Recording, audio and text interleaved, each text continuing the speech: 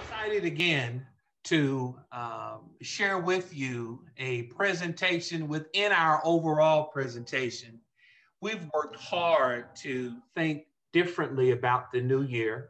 And one of the needs that we had is to be better organized. And that's actually one of the primary functions of the local evangelist. And that is to help bring about order and organization. Well, I tapped and asked Sister Lisa Norwood to help us develop a manual. And she's going to talk a little bit about that. And I know, these are the kinds of things I'm excited about, but she's really done a great job. And I can't wait for you to all see it. Sister Lisa, how are you today? I'm doing well. How are you? I'm doing wonderful. Take it away. All right, so thank you, Brother Edmerson, for allowing me to participate in this project with the congregation. So I've developed a policies and procedures manual for our local congregation. And in putting this together, I researched policies and procedures manuals from churches of Christ across the country and kind of pulled from there to create what we have. So today I'm just going to introduce to you the purpose of it, what it entails, and then give you some next steps, or what would be the next steps for us as a congregation. So first, the purpose of the Policies and Procedures Manual is to establish order in how church business is conducted. While we know that the Bible is our go-to for everything within the church, there also needs to be some order in terms of how we do business on a day-to-day basis. So we will use this manual to establish guidelines for church operations, anywhere from using the building for an event to how we hire a minister or a secretary to who cleans the building. So establishing guidelines for every aspect of the church. And then the last purpose is to identify key roles and responsibilities within the congregation so that we know who the go-to people are for any particular area of the church. So inside of this policies and procedures manual, it's going to be very kind of lengthy, but I'm just showing you today the table of contents. And in that table of contents, you'll have our mission statement and our goals, our theme for the year, which Brother Edmerson has already shared, which is back to the basics. There's an organizational chart that allows us to see who's who and what is their role within the church. And then there's a human resources piece. Typically, you don't think about human resources within the congregation, but there are definitely some human resource aspects. We have paid positions, and then we also have appointed positions. And it's important for members of the church to understand each of those roles and how people are placed in those roles.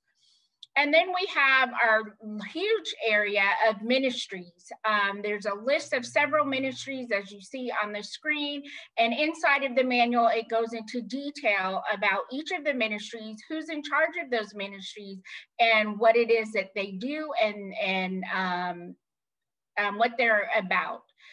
And then there's some other pieces of our manual that we typically don't really talk about, but definitely need some guidance on in terms of how do we do this and what are the steps. So we have our moral issues. Moral issues might be baby showers or wedding showers. What is the procedure for that?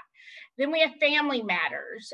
Brother Edmerson offers premarital counseling, new baby blessings. What are the procedures for that? Clinical pastoral education, facility use, as I've mentioned before, and then developing the congregation as a nonprofit entity, and then finally, transportation. So inside of our manual, there will be guidelines for each of these areas, and it will just help us to operate better as a congregation. So here's some important facts about the manual. It is a living document. That means it can be updated as needed. Once the church leaders have decided we need to do something different, the document will change.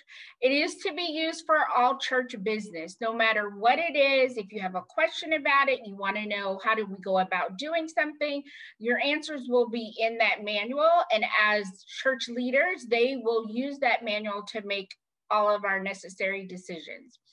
The manual will be accessible to all members. There will be soft copies and hard copies. For those of you not familiar with that language, you'll be able to access it electronically, or you will receive a paper copy if that's what you desire.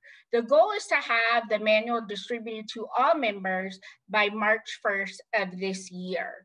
That gives me time to finalize some of the pieces, but also time to print the manual itself, so that if you desire to have a paper copy, you will have that. So that is the end of my presentation about the manual. I will take any questions, and you're welcome to type those inside of the chat box. Brother Edmerson, back to you. Well, I told you, Sister Norwood has some amazing skill. We're so blessed to have her. Thank you so much for your work. I've looked at the document. We worked on the document together, and I'm so thrilled and so pleased. A couple of quick things. Number one, for a 100-member congregation, it is a little lengthy. So we will probably narrow it some, but I love the beginning, and I love the way that our dear sister has kind of thought through the process. So as soon as we can, we'll let you see it. You'll have access to it. Check it out. Let us know what you think. All right, Sister Norwood, thank you so much for all that you do. Have a wonderful day, and we'll check with you later. Thank you.